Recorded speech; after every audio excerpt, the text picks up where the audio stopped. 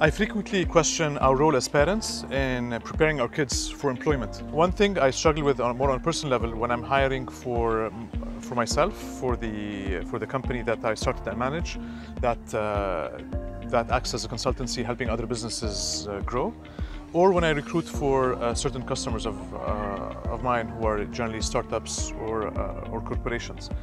And when we have a job post up, it could be as simple as a copywriter.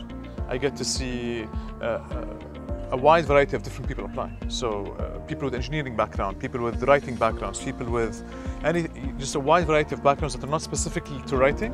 And yet I see when I reach out to them saying, I'm curious why as a mechanical engineer or computer engineer or as a geologist or as whatever the choice is that they're doing is, why are you applying for this job? And then a lot of the time they say is, we can't find jobs in the market and we're looking for something else. And this way I get to think, if it's for a copywriter position, which is basic and it's something that is readily available, it's not a specialized field, what about the other fields as well? So the feeling I have is there are a plethora of jobs, a lot of jobs to be filled, but yet there are a lot of people to fill those jobs. So I see a lot of unemployment rate in different countries in the Middle East where I do work, and this gets me to question the choice of my kids in education. So what would they study and what would they work later on?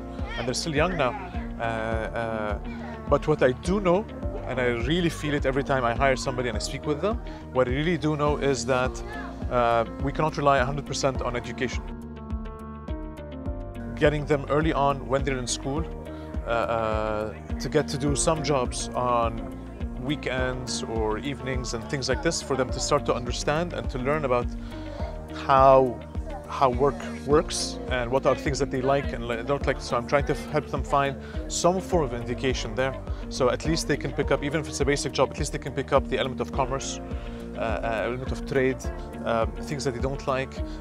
When they do different jobs, so one summer this job, another summer that job, they can tell the difference between what it is working for a good boss or a bad boss, or what type of work that they're comfortable with or not. As I'm doing this video, I have my daughter, she's helping me record this. So this is part of me starting to look at what are things that her and I can do together, and then with my other son as well. So what can we do together where I want them to start to learn new skills, try a few new things.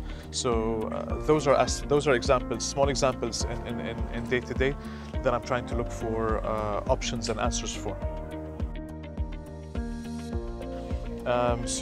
But this is where I am today.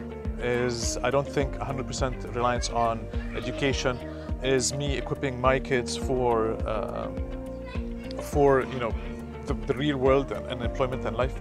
So I'm looking at different options, and this is something I'll continue to question and share content on.